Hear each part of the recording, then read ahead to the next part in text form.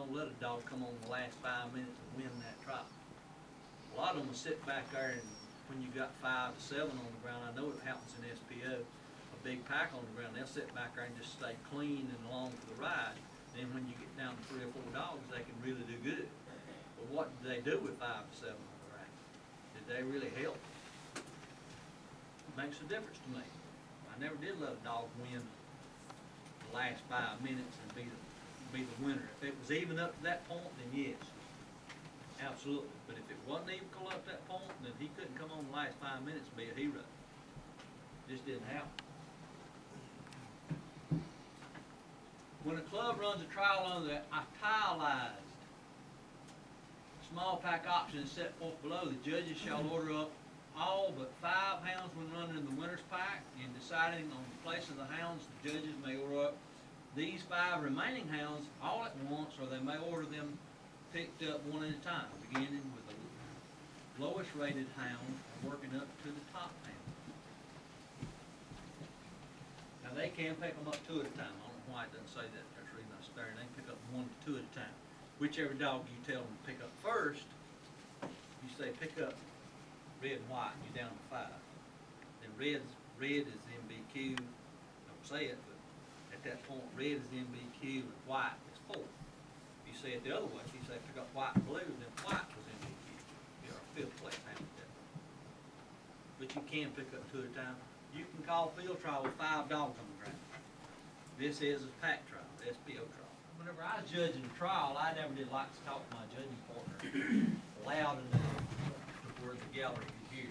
Even whenever we were talking about what a dog was doing wrong in a pack or something. Never did like to be running along and holler out to the other judge, white collar's way out on the side, or anything like that. I just didn't like to do that. You know, the other judge and I'll come together somewhere close enough to talk where everybody can't hear it, even during the running of the dog. And the only thing they know is we pick that dog up. They don't really know. You know, I'm not announcing to the world. It's like criticizing dogs or something, where they just don't do that.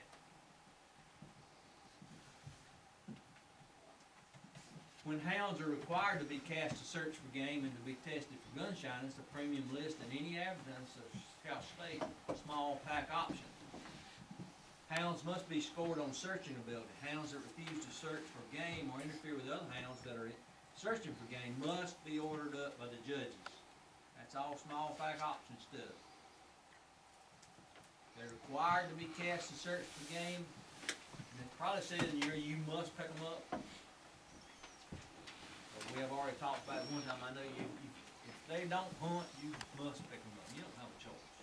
If you don't pick them up and they're not hunting, you're breaking the rules. Hounds must be tested for gun shyness, and all classes in gunfire shall only be simulated by means of a blank cartridge, 32 or larger. The book actually says greater than 32. But 32 is except you shoot a blank cartridge, 32 is acceptable or larger, and a blank shooting gun. The field trial committee shall decide which series the testing for gun shyness shall take place. Most clubs ask the judges. I've heard them ask the judges, what series you gonna shoot over? It's not the judge's decision. Now, if you want to give all your authority over to the judge, if I'm standing there, I'm not gonna say nothing. It's not the judge's decision, it's the committee's decision which series to shoot over. If you got small entries, I'd shoot over first series. Judges may decide to go to winner's pack. If it's 15 or 20 dogs, I'd certainly shoot over first series. If it's about 30, I might shoot over second series. But we don't really want you shooting over winner's pack. We don't want a gun-shy dog to knock another dog out of a possible placement. So we want the gun-shy dogs out of there before we ever get to winner's pack. You can shoot more than once. The judges may request that the marshal fire additional blank cartridges until they're satisfied that the pack is free of gun-shy hounds. No hound shall be demurred or picked up for harking the gunfire. I don't see gun-shy hounds much anymore. When we first started shooting over them, you did. You saw quite a few. I won't say quite a few, but you go to a trial, it wasn't unusual to see one. But you don't see gun-shy dogs much anymore. But it does happen.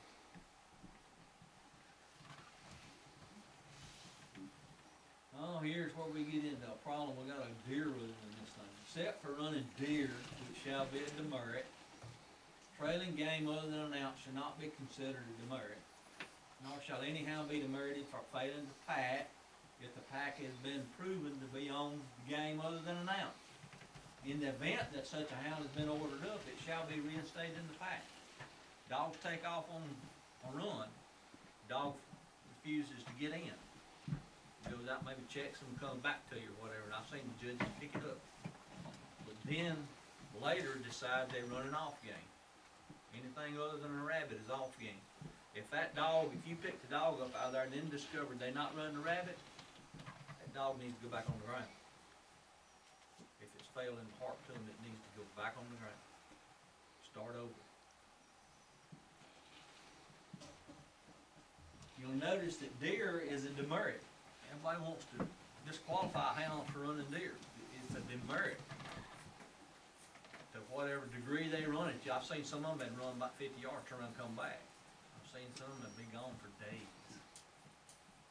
Now that's out, isn't it? But to whatever degree they run a deer is what you're supposed to demerit them to. Now where you can get it, there's a rule in there that says you eliminate hounds for interfering with a smooth run in your pack.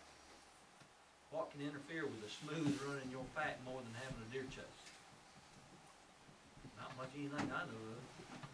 So if you eliminate them for running, disrupting the smooth run in your pack, you cover it. But, you know, saying I picked them up because he's running deer, it can irritate people because it's a demerit, but how bad did they do it? And if you got a lot of good dogs there that day and they get off on a deer and cause you a problem, then pick them up for disrupting the smooth run in your pack. The problem I have is running other off game is not a problem. Isn't that what it said?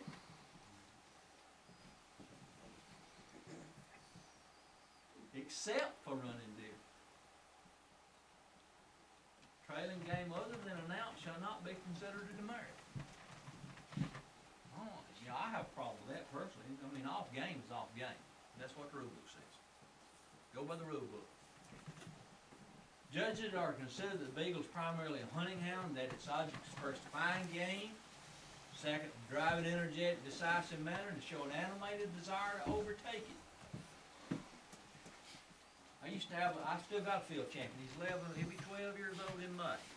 Whenever I finished him, I foolishly thought I might make $1 off of him. I put him in the book. He's in hounds and hunting probably somewhere around 2003, 2004. I put in that ad, he run like he wanted supper. He did. He still does. He has a desire to overtake that rabbit. Now, that didn't mean he was rough. That just means he had a desire to catch that rabbit. He wanted that rabbit. That's what we need to be looking for. We have a decisive manner to show an animated desire to overtake it. But the number of times a hound finds game shall not necessarily give it the preference, but the quality of the performance shall be given first consideration. Now, a lot of people think they're just talking about dogs that jump a rabbit. But when the number of times a hound finds game shall not be necessary to give it the preference. There's a lot of judges out there, the only thing they're doing is judging checks. You come out there and they're going to check, and the dog gets it, they give him a big old check mark. Run along, they do it again, drop it, the dog gets it, give him a big old check mark. You come back and say, well, he got 10 checks. Wow, well, if you'd have picked the right dog, you might not have had a check. Possible. What are the other dogs? What's driving the rabbit? What ran it 150 yards before they had a check? What's sitting second and third and fourth and turns it out of the pack and keeps you from having a check? Is that important? That's the overall performance of the dog. What got the check, now that is important. Getting it is important, but what caused it? Might be the same dog that got it, caused it. What drove it for you? What moved that line? Just going out there and judging checks, to me, don't give. I give a dog a double check for sitting second and third and turning it. They kept me from having a check. The only field trial I ever judged with anybody, winner's pack run without a check, 45 minutes. They like to kill me in my butt. Only time I ever seen the dog run, couldn't tell you what kind of dog he is other than that day. His name is Robert E. Lee. Fred Sheets on him. He's still in the book for it to know. Dog never run no front. Others were getting in front of him. But he had on a blue collar that day in the winner's pack. Man, he was sitting there and bam, bam, bam. We had one hesitation. Thought you heard him quit barking for a second. It's gone again. But he was sitting there, left, right, left. Anything overstepped, man, he had it and was gone. He won the field trial that day. All 6 dogs come back in the winner's pack finished. Dog got picked up 6 was the UBGF Hound of the Year. Picked him up 6 because he didn't get nothing. But there was Deep South dogs in there, there's UBGF dogs in there, there's all kind of dogs in there. But that dog kept me from having a check for all that turning. He ended up winning the trial. I like to use it. Anybody here run Dodges? Anybody drive a Dodge? I don't know now, but used to, Dodge had a beautiful Ram head sitting up on the hood. Nice ornament with it. Looked real good. Did it ever get you from point A to point B? No. But it was sitting on the front. It looked good. What got you there? Steering wheel. When y'all judging trials, look for the steering wheel. What's keeping you on the line? That's your dog. And it may be sitting first. It's not going to be sitting last, I promise you that.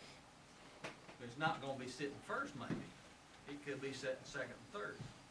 What's keeping that rabbit going? What's on the line, running that rabbit? That might be the best dog you got there that day.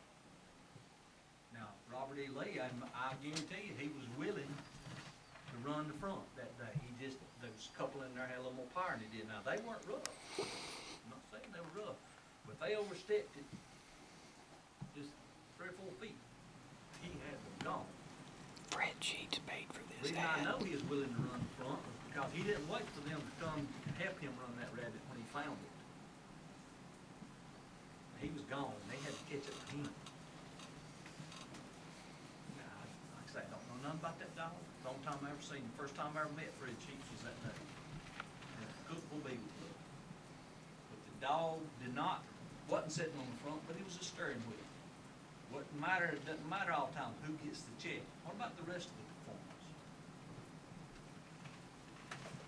I always had a problem with judges that say, well, I'll let them run 10 minutes or 5 minutes before I look at them. And that's okay. Right. What kept it running the first 10 minutes? You want to let the dog settle down. What runs a rabbit while the others are settling down? Isn't that important? I'd look at the whole run. Score the whole run. Wait 10 minutes, they settle down. No. Something's got to keep it going.